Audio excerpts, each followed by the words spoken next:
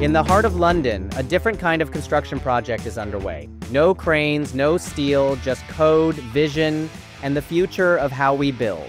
How do you build the world's highest building? Well, there is software for that. But today we are in London with a group of people who are taking that software to the next level with generative AI.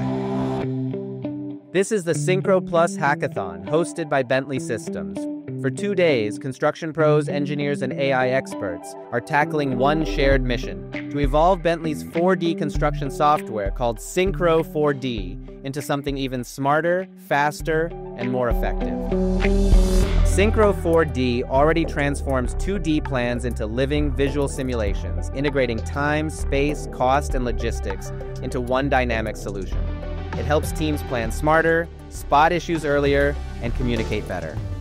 Now, with enhanced AI capabilities and user experience, it's becoming SYNCHRO Plus. We want to build the building virtually before we build it physically.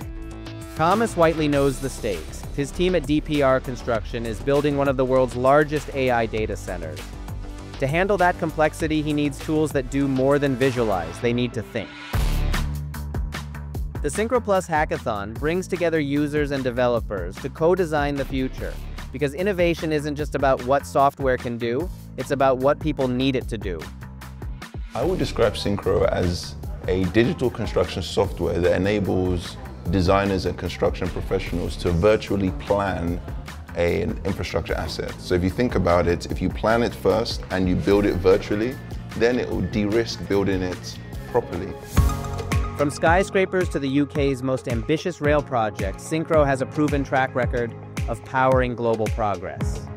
For digital engineers like Jasmine Roper, the benefits are clear. It helps you just cut out a lot of the confusion and the miscommunication that often gets lost when you have a lot of documents and plans and ideas flying around.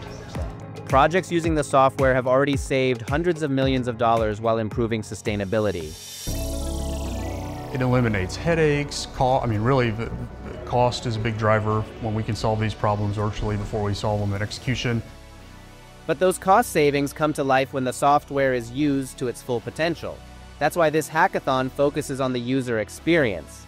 We know how to build software, but the software isn't for us. This hackathon is to get our users, our partners, other technology providers together with our developers to ensure they hear firsthand from those who are actually using our software to deliver these amazing projects and get a rapid prototyping so we can get to that minimum lovable product by the end of the year, Thomas. From this hackathon to construction sites everywhere, the future of infrastructure begins in the virtual world. 1, 2, 3, MVP! Tomasz Kellner, Bentley Systems.